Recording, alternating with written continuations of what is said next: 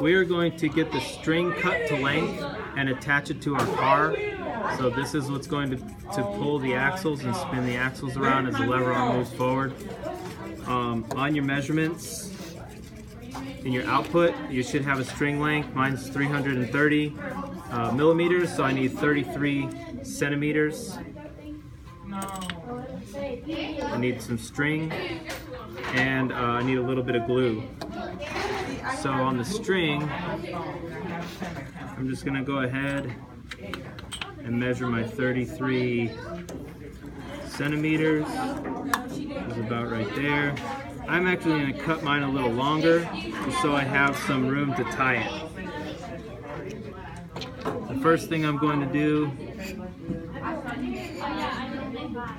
is tie it on the end here. So I just tie it a couple of times so I have a little bit of a knot. I don't want it to come through, and I don't want to have too much left over since I just cut it to length. So, alright. Now I'm going to tie it one more time.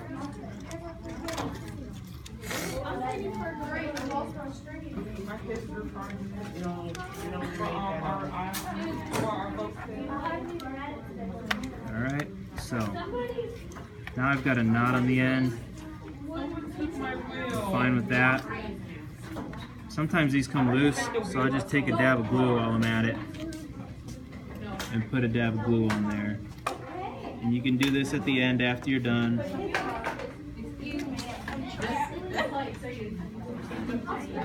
You don't have to. If your knot stays, you're fine. Mine hasn't been staying very well, so I put a dab of glue on there. Okay. Now I'm going to tie a loop on the end. I don't really want my string to come all the way to the hook yet. I do want to have to lift it up a little bit because when it comes down at the very end, I want it to let go of my hook so my wheels can keep spinning. If your string is too long, the hook will grab it again and then it'll just stop your car from going. So you'll see mine's going to be just a little bit short. And I'm just going to tie a little loop here, like a slip knot on the end.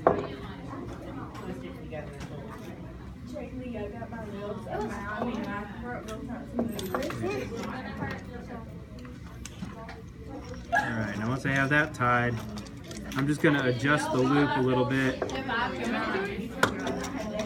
so it's a little bit smaller. Your loop can be any size, doesn't really matter, as long as the overall length of your string matches what your specifications said. So when I measure this again, I should be at about 33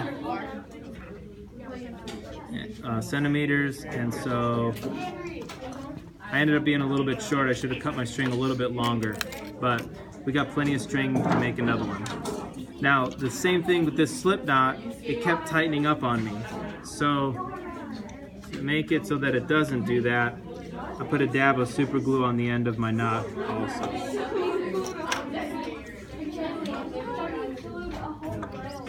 Alright.